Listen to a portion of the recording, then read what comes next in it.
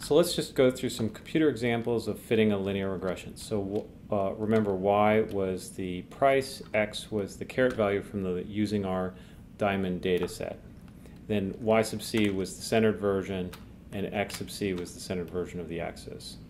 We could fit y as an outcome and x as a predictor with a linear regression with that. We could also, by the way, add it to our plot, AB line, LM y tilde x. We'll add the line to our existing scatter plot, and then we can see over in our plot picture here that it fits the data pretty well.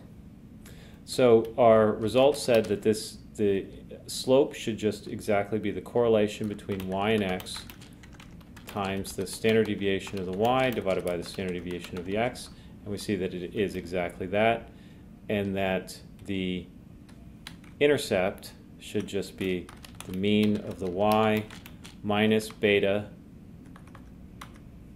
times the mean of the x. And we see that it is exactly that, negative 259.6, negative 259.6. We also remember that if we were to take the inner product sum of the centered x's and the center times the centered y's divided by the x's, inner product of the x's with themselves, so that's the sum of them squared, that we get the same, of course, the same answer. Okay, so that's behind the scenes what LM is doing when it's fitting a linear regression.